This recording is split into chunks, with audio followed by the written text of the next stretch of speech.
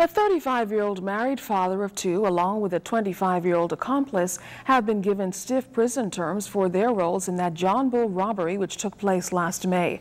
Jonathan Armbrister, seen here wearing the green shirt, has been sentenced to 25 years in prison, and 33-year-old David Collins in the blue shirt 20 years. In handing down sentences, Supreme Court Justice Indira Charles said conspiring to rob is a serious crime, stressing that the Bahamas is a tourist destination and its reputation must be protected.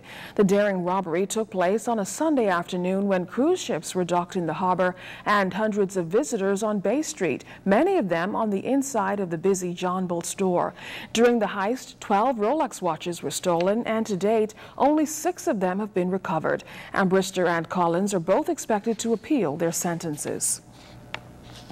There was a sad and awkward moment in downtown Nassau yesterday when a horse pulling a surrey collapsed and died.